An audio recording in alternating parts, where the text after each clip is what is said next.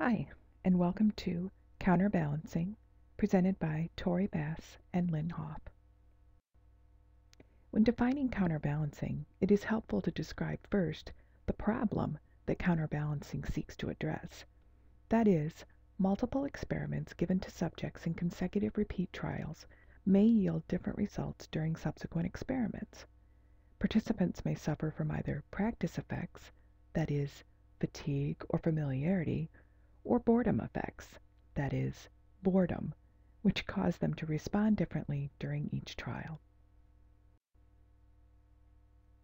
Counterbalancing is a solution in that it allows experimenters to control these order effects. Items are presented to half of the participants in one order and in a different order to the other half of participants. As Harris notes, when we counterbalance, we ensure that each condition in our experiment follows and is preceded by every other condition an equal number of times. Thus, for each participant who does one particular sequence of conditions, there are other participants who perform the conditions in all the other possible combinations of orders.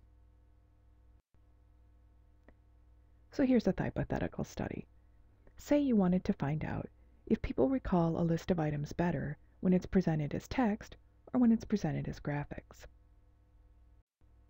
So you have group 1, which will be asked to recall a list of items presented as graphics, and then another list of items presented as text.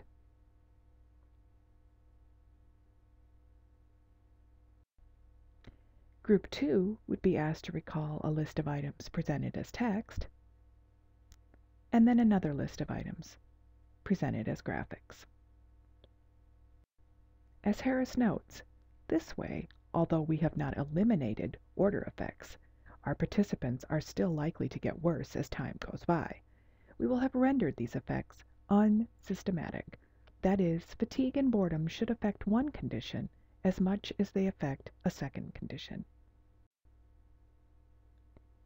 While complete counterbalancing requires a large participant base, partial counterbalancing with smaller populations can be achieved through Latin square counterbalancing.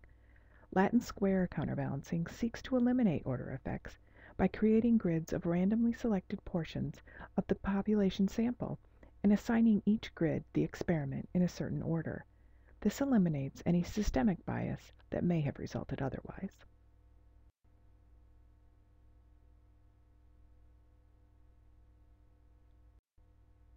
Thank you for listening to our presentation on counterbalancing.